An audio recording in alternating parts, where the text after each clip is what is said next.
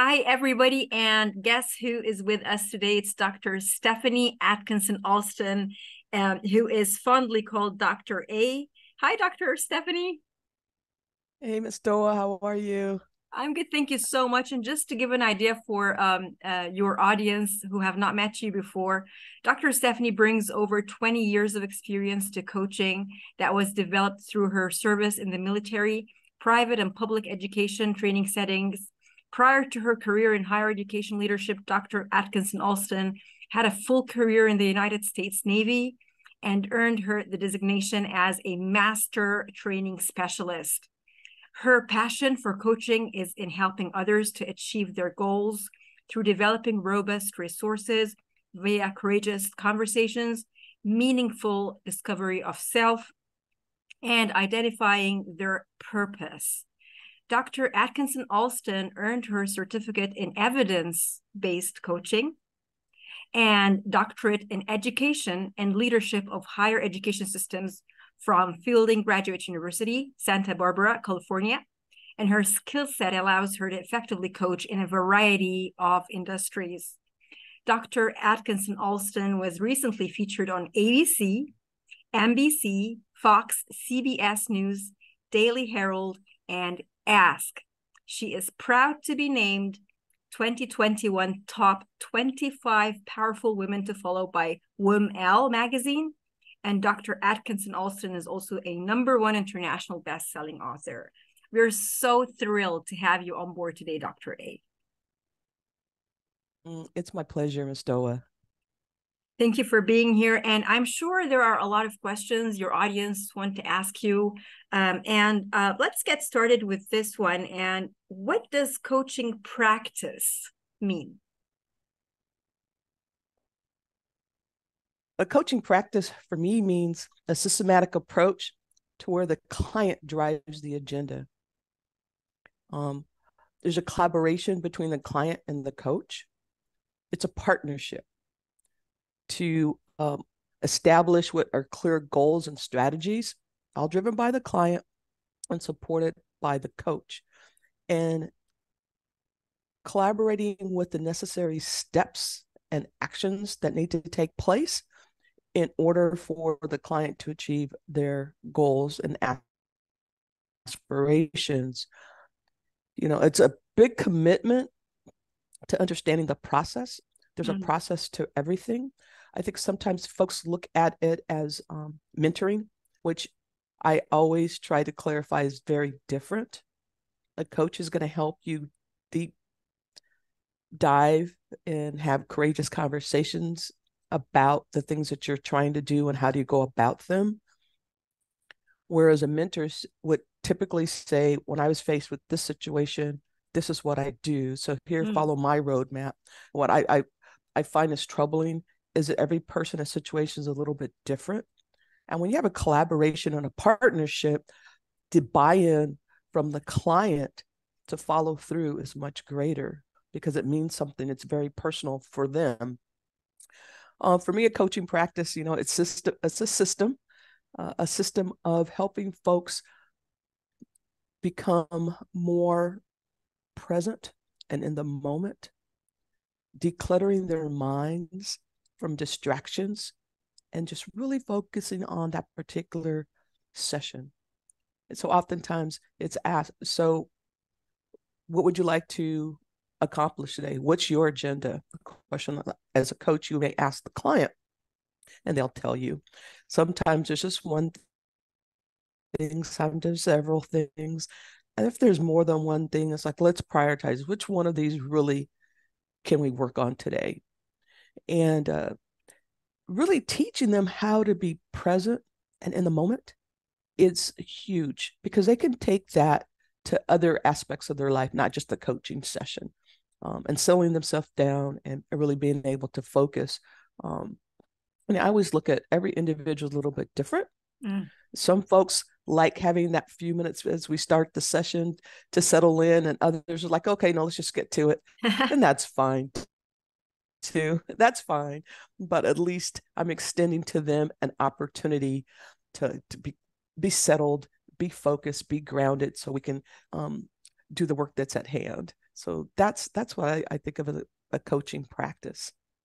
Wow. And decluttering their minds from distractions. Oh boy, this is big, especially like, in these days. What kind of like, magical tip would you offer our audience, whether they're a coach or whether they're a coachee or like, a learner? What's the big thing that you can, suggest they do so that they can actually declutter their minds while they're in the session, Dr. A? Right. Typically, I start out with having them to relax, and sometimes people don't know how to relax. And I found this very useful while I was teaching. I had a class that was right in between the end of the morning and the beginning of the afternoon session. And my students would come in and they were just either just coming to campus or they were just grabbing some lunch or something in between classes and then coming to my class. And I was like, we can't learn this way. So I told them to put everything down, put their feet on the ground, be still, and whichever makes them feel most comfortable. So that could be closing their eyes. It could just, it may not, whatever is comfortable for them, placing their hands in a relaxed position, usually on the top of your thigh. Trying to avoid the closed kind of arm gestures that we have because they need to be open, and just having them take a few deep breaths and relax, and then me guiding them through, not thinking about what they just did, what they have to do, but just relax and breathe. And then helping them relax, like from their head all the way down to their feet, and having them feel their feet grounded. And this caught on. I had students, if I just, was at the lecture and just started to begin excuse me, are we going to like close our eyes today? Because a lot of them had never taken just that moment, and it's just something you do in just a couple of minutes. And I extend that to folks that are going like for job interviews, to kind of relax themselves, be present in the moment. I'm working with a women's group, and they happen to be reading one of my books. And I started it out because this is what I want to teach folks, because you're able to open your mind up and have those deep dives, those courageous conversations through the probing questions. But if you're distracted, it's almost impossible. 100%. I mean, that's why, like, I was really like when you said declutter your mind and relax. Like, this is so big. How many people actually realize before they just forge into the learner's, mindset, whatever they need to give them these couple of minutes to switch and to take it easy and to start opening up their mind. This is huge. Well, Dr. A, you've had many experiences in life, and you've met a lot of diverse people all around the world, as well as like, many high-level positions, people in high-level positions of influence. So what made you choose this field of work in leadership coaching? Well, I chose this, and they maybe had chosen me, but I didn't have a title or a name to it. So over the years, people would ask me to help them with either writing or reviewing their resumes, cover letters. They were going to go on job interviews. What kind of questions might they be asked? Even just how to navigate the workplace. So I had been doing that for a number of years. And so when I went to pursue my doctorate, so when I finished, there was an invitation to attend an information session about an evidence coaching program rather. So I listened to it, and I was further intrigued that one could be paid for what I was already doing over the number of years, but to hone those skills and understand that evidence-based coaching is both an art and a science, and that part I really like. So the scientific approach from the psychology, and then the art, how do you navigate working with your clients through establishing that partnership and coming up with the strategies and the follow through. So for me, that was my aha moment, that I could actually make money for doing things that I have been doing for a number of years. Yeah. So yeah, that, and as important were the faculty members that I trained with.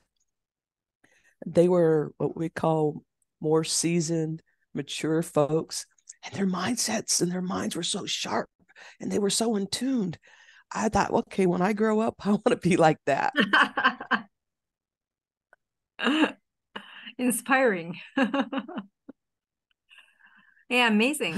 Exactly. And like what you said about evidence-based coaching is really amazing, because you will run into a lot of people who think will have, like their own perception of coaching. Is it like, really effective? If it's effective, is it going to be effective with me? And when you say like evidence-based coaching, that's an attention grabber already. And that takes me to wanting to ask you, what is it that makes coaching real and something which has real impact to whoever the learner is? I think coaching, sometimes I look at it and I think about situational leadership. And in that practice or that mindset, every person's situation is a little bit different in what they need. And so one of the four aspects of situational leadership is coaching. So I use the analogy of sports. So for example, if you play softball or baseball and your batting is not very good, and so your coach will offer you some suggestions to improve your batting. So if the coach made an observation that you were swinging too late as the ball covers or crosses the plate, they may suggest to you to stand up in the batter's box, so that in the forward part of the box, so that you could hit the ball at a better with better timing. And if the player takes that coach's recommendations and follows through, the likelihood is the next time or two up to bat, they're going to connect and hit the ball. So if you look at the evidence-based coaching, what's the observation? That as you're asking courageous questions and having those conversations, or let me say like probing questions, that leads the client to achieve their goals. But we always work in a partnership to establish what those goals are and those strategies, and always asking for permission from the client to make a suggestion or reference. And so what makes it real is the client going through the process, and it is a process. They understand their ownership to the solutions or the necessary steps and strategies that are needed for them to be successful. And it's very real. I have a number of folks that would say either they've read my book, they also have some kind of step-by-step actions that they can take, or the one-on-one or small group coaching, that they hadn't realized or recognized a lot of things. And I'll give you a quick example. Yes, I have a young please. lady who was totally miserable at work.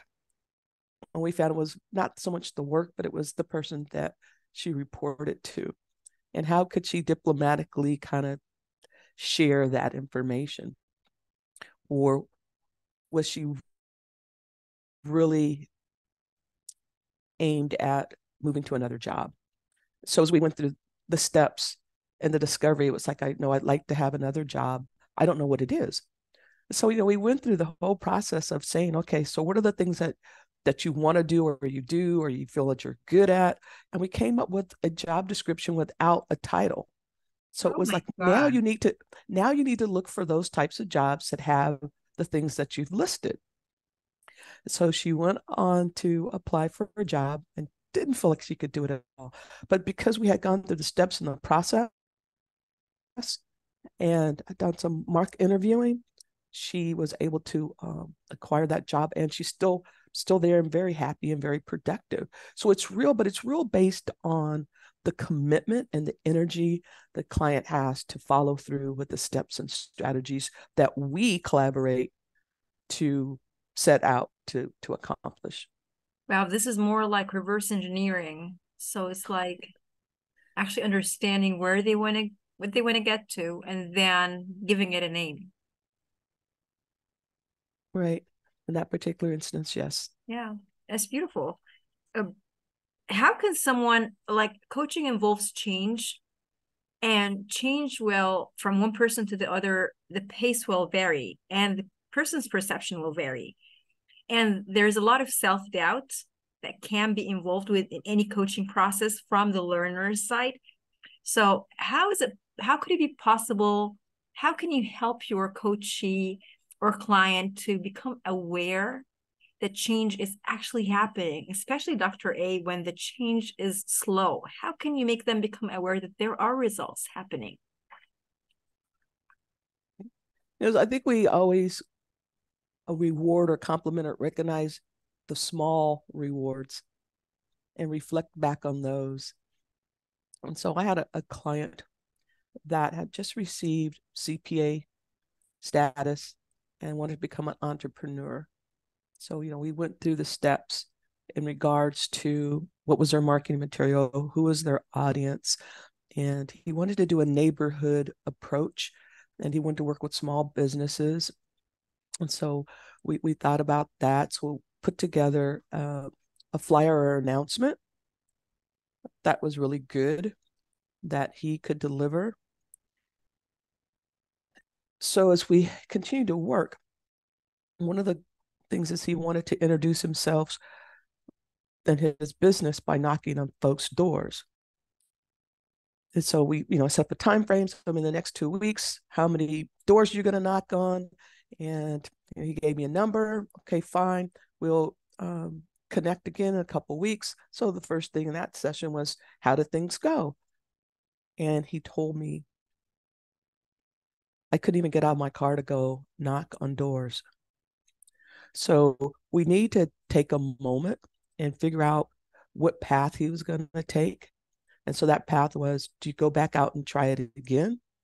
And either just knock on one door, or let me ask you a question. And sometimes these questions are they're beyond thought provoking. They can be very emotional. For him, the question was, what else is going on? So there's something that's not, we all have a fear of public speaking, meeting new people, things of that nature. But usually we can take that one step forward and we can kind of start working ourselves through it. So he told me he had the fear of rejection. And Very so we common. kept, so therefore we needed to figure out what was the best strategy for him to move forward. And with his permission, I suggested maybe you need to do psychological or emotional type of counseling. And maybe you need to step away from coaching just for a moment so you can get a handle on that. Sometimes people can work on two different things at a time, but it was all up to him. So that goes into, I told him, well, you have a great flyer. You have a great way of doing this. Well, maybe knocking on doors isn't for you. Maybe you do mailers and you do follow-ups for calls, things of that nature, but always asking for that permission. And just, reflect back, you have a good product, you have a good marketing strategy. You need to follow through, but if it's not for you at the moment, it's understandable. Well, handling it in that way has a lot of compassion too.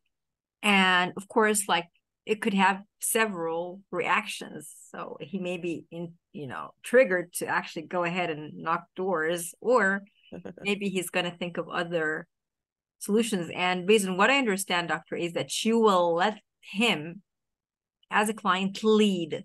Is that right? Did I get that right?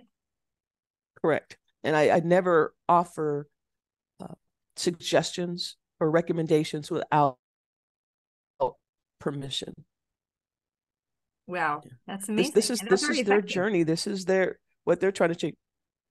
Yes, because I think people really appreciate you believing in them and that they have something within them to help them solve their problems. They just need to be guided in a way. But this way, the client takes ownership. Exactly. You can hold them up to what they just said, what they just, are committing to. Correct. It's amazing. Now, this is for people who are actually coachable. Now, I'm going to ask you a hard one that's always on my mind. So what is a situation where you decide that a person is uncoachable? It does happen periodically, not frequently, but what I've found is, someone reaches out and says, I have this situation, um, or a problem, and I want to try to work myself through it. Can you help? And so I had a mid manager who wanted to be promoted and was a little leery about the promotion because they didn't have a strong background in that area in which they were pursuing. So I said, well, we can, we can walk through that. So, the agreement is you lay out everything that you as a coach are going to do and as what the person who's being coached is going to be held accountable for. Well, when they got that, they were like, no, I think I want more of a mentor. They didn't want to reflect back. They had been successful in my opinion or observation. They didn't want to take those experiences and apply them to new experiences. They just were not willing to do the work. So I shared with them that I'm not a mentor, I'm a coach.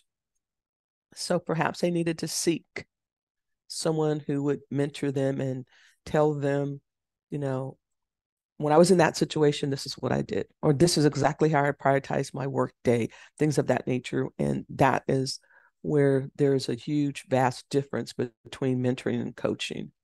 Absolutely. And when you think this person does not want to do the work, because this is exactly the crux of it, does that mean they do not want to do the reflection? They don't want to do the thought. Don't want to go through the entire thought process. Which part is the weakest part in that kind of reaction? I think it is going through the process. When you go through the process, you may uncover some things, reflect on some things that you hadn't reflected upon, some past experiences that were negative or hurtful or harmful.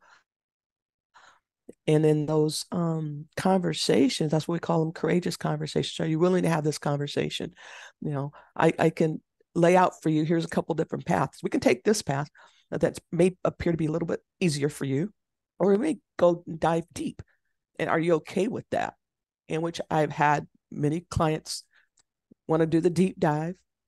They sometimes become very emotional, but they have a discovery or rediscovery of what that trigger is for them, or why they do what they do or don't do what they would like to do, which is awesome. Mm-hmm. They're really becoming more self-aware and what drives them or has them to hold back, if you will. So I really think it's the process, understanding the process and being willing to go through the process.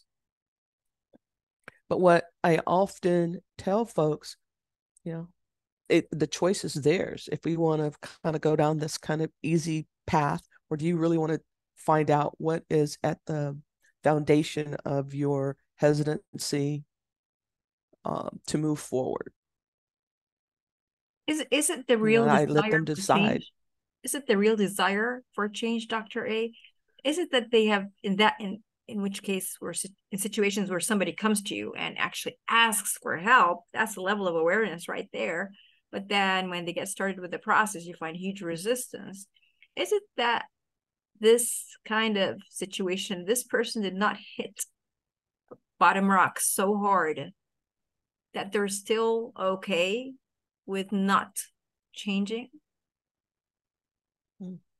That's a very good question. And I would have to say, I don't think that they really bought into the process, because this is part of the process. Change, if you follow the process, there's going to be change. There will be an outcome. And you are the driver of that change. So, I work with a number of clients. They go so far and they go, oh, okay, I think I got it. And they go out and they're not as successful as they could have been. Okay, no problem.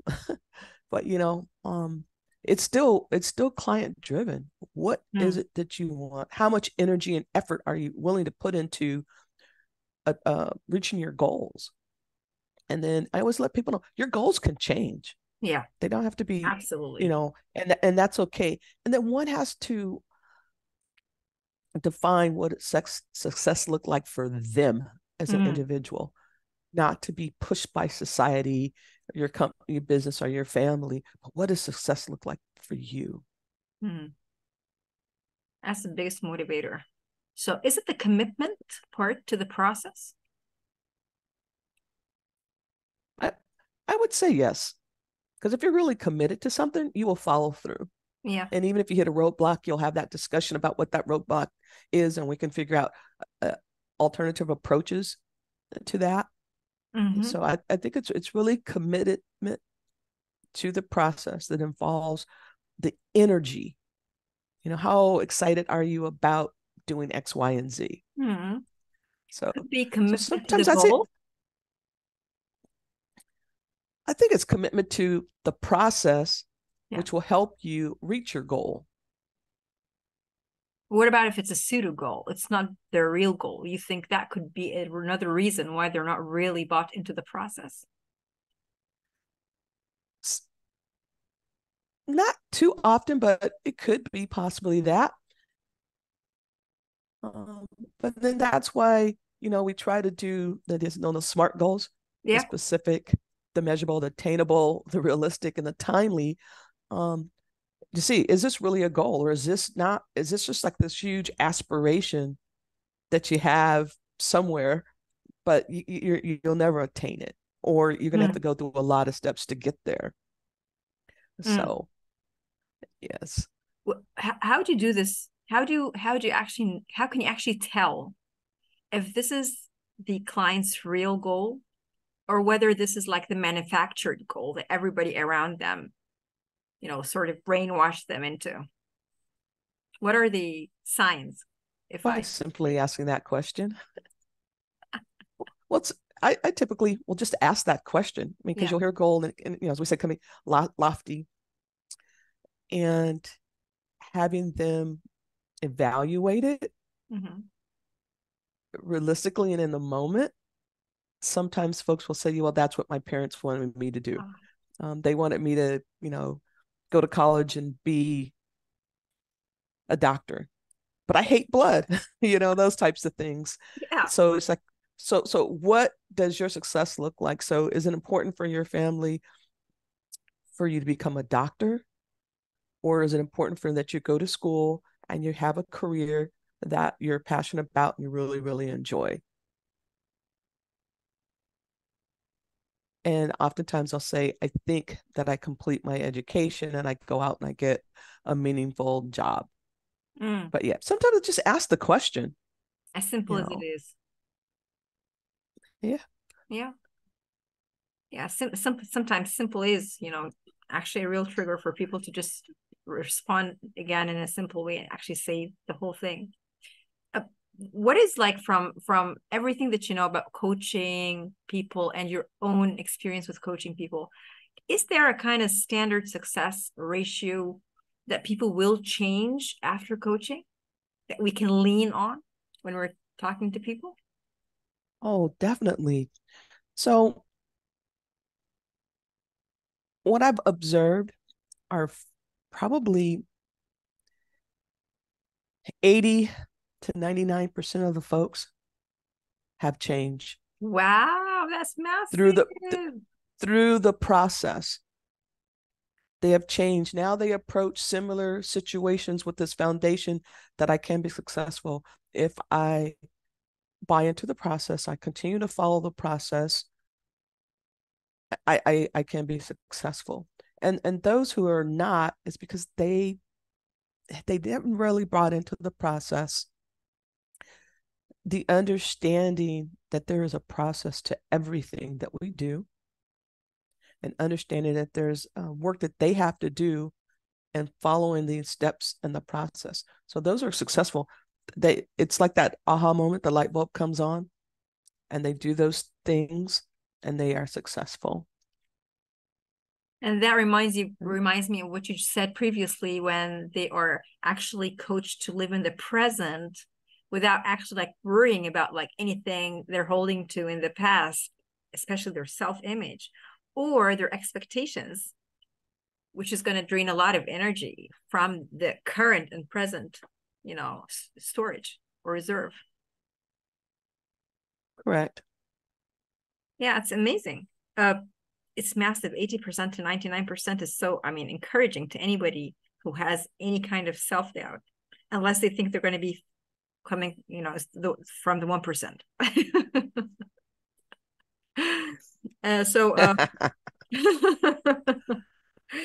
So coaching people takes a lot of energy, Dr. A. And everyone is going to be coming and having their own scenarios. Some scenarios are really deep, draining, complicated. Some of them are simpler, some are more complex. And it takes a lot of mental power and energy to actually be involved with people every day, help them out of where they are to another level of awareness and energy. How do you retain and restore your energy in order to manage influencing people, especially that you are coaching people from different age brackets, which makes it even, needs more qualifications. So how would you actually be able to retain and restore your energy to keep moving every day? Okay. So I refer to myself as a person having old school knowledge, proven success, and a good work ethic, and new school energy, because I'm open-minded to different thoughts and approaches. And so for myself, it can be very draining. Some of your clients can be very emotionally and physically draining. Is what I do is I simply shut things down.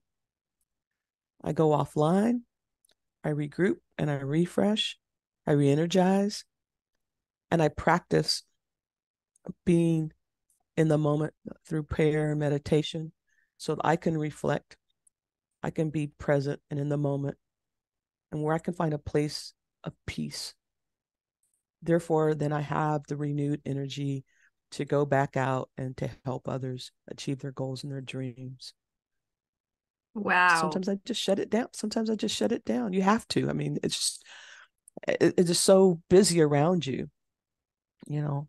So you have to take care of yourself before you can take care of others. I So think that's one of true. the things that a lot of people are recognizing. You have nothing left if you've given it for yourself, if you've given it to others. Yeah. So, Yeah. Being a role model. Absolutely. And what is the dream that you know that you will manifest, Dr. A, in your lifetime? well, one of the dreams, yeah, okay. All right. So I'm currently living my dream of semi-retirement. Um, and I'm living a purposeful life led by my passion to help others. And so my ultimate dream is that I will manifest to leave a legacy for my niece. Oh. Tell us about your legacy, if you'd like to share that with us. Well, yeah. My passion to help others and to, of course, monetarily benefit, which then could be passed on to my niece. What is your, I know that coaching is part of it as per our conversation, but what is your real passion? I mean, where does that coaching mission come from, Dr. Ape? Which passion is it that drives you to having this immense, joy when you're coaching people? Right. So, as you said, my real passion is in helping others. And it's through my own personal observations, experiences, which not all were good, to allow those things for me to share with others so that they don't have to go through the same school of hard knocks, if you will, to let them know that there is a way out, there's a way up. So it's just my passion to help other people. So whether I do it in my book, through my books, or if I do it in coaching, like a one-on-one or a small group, just to help other people. I mean, why should someone have to go through what I went through if they don't have to? Yeah. I have to share that with folks. So yeah, because some of the things that I've encountered were not very pretty at all, but I reflect upon them and figure out how can I use that situation or those situations to help others. So that's just my passion, taking my experiences and observations and sharing with others. It as you can see, I typically light up when I start talking about my passion, which is coaching. And what does it mean for you to see that kind of transformation happen? What does it mean to you? It means that the goal that I set out has been accomplished through them. So that's very just it's joyful and the deepest sense of the word. It's heartfelt to see others be successful. Absolutely. And especially like these days, leadership and self-leadership. What does it mean to the world right now, Dr. A? It's in dire need of a growth mindset. I've been speaking to a few college presidents, and they agree that we can't just develop leadership. We have to grow leaders, and they have to grow from a very good foundation from which coaching can provide. And then in turn, they use those similar strategies with their teams. So you're growing a mindset of folks. They're not those who are hesitant. So that's huge, a growth mindset in leadership.